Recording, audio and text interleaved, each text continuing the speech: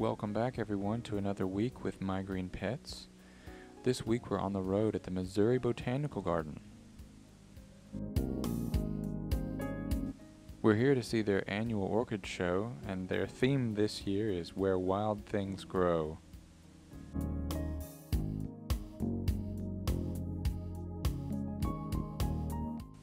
One of the first things that struck me about this show was how light and airy everything seemed. The music was light and peaceful.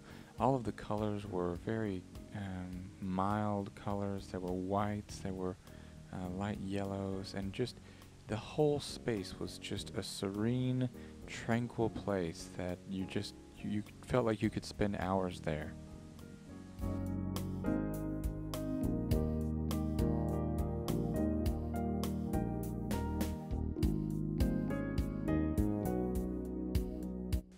There's a huge assortment of flowers, all different sizes and shapes and forms and colors, but some certainly stand out among the rest, and this Bulbophyllum cumingii is one of them.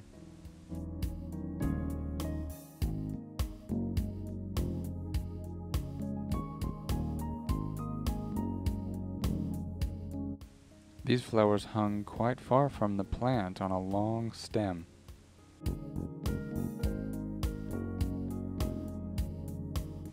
If you like tall, striking plants with bold flowers, this Phaius is just for you.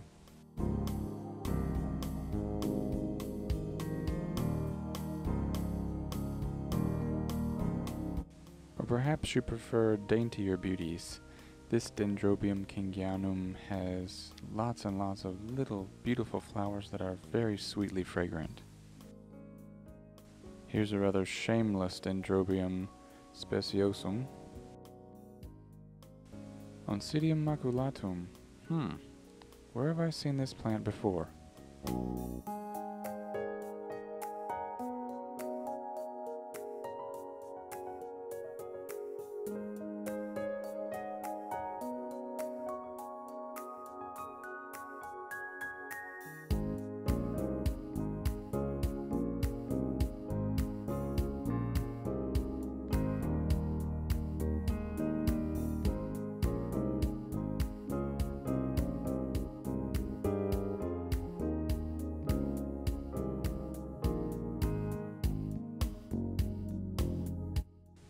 Wow.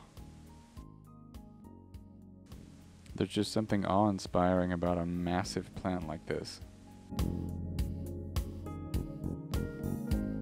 Angræcums are African orchids, made famous by none other than the one and only Charles Darwin. He said that there had to be a moth with a proboscis long enough to pollinate that flower and reach the end of that long spur. And he was right. Coelogyne or Coelogyne. Either way, this is a beautiful orchid.